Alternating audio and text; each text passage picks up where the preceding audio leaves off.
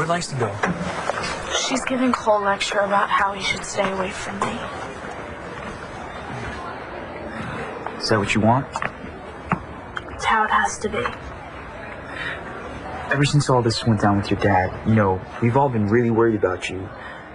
But after what Langston and Cole have both been through this year, well, you're Langston's new family. Your house is the place where she's supposed to feel safe. Yeah, and now you wish that she never came to live with us. No, I didn't say that.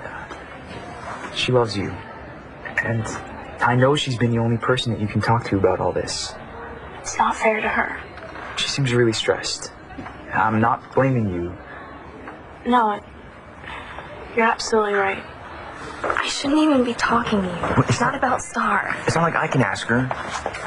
You just need to try and forget about her. What? How? I mean, that's like somebody asking me to forget about my parents. I know.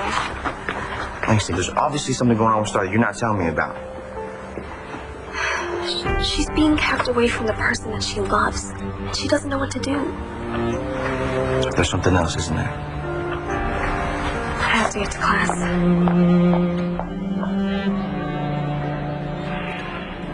Your brother saw a painting that Nora had her eye on at a gallery that I happen to have some connections at, and he wants to get it for her as a surprise. Isn't that romantic? Things between Jared and me are fine, Mom. Yeah. Sure they are. Natalie. Mom, okay, you know what? Jared and I are still trying to prove ourselves here at BE, and it's a lot of stress at work. Why, is he competitive? No. It's just that Jared gets very intense when we don't agree on stuff.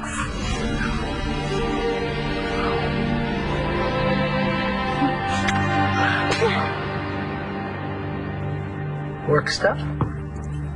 It's fine, Mom. Nothing I can't handle. So Natalie wanted to grill you about me. Yes. And what'd you tell her? The truth, which she already knew. Right. I told her that you did not have any Buchanan blood. It just seems like a long trip for something she already knew. Well, now I've confirmed it. I don't think you have to worry about Natalie talking. But I do think you ought to start thinking about how you're going to solve this mess. Well, look, I told Natalie I wasn't her uncle with the intention of abandoning this scam altogether. She objected, said it would hurt the family for the truth to be known. Well, maybe she's just using that as an excuse to keep a little distance. Hey, look, I understand. Forgiveness isn't exactly my strong suit either. But my dad is sober, and if he's trying, so can I. Well, for Jared's sake, you better stay sober. Well, I intend to. I'm really glad I ran into you. I gotta go get to the airport early, security, all that stuff. Well, you know that I really wish you the best. Thank you. You take care. You too.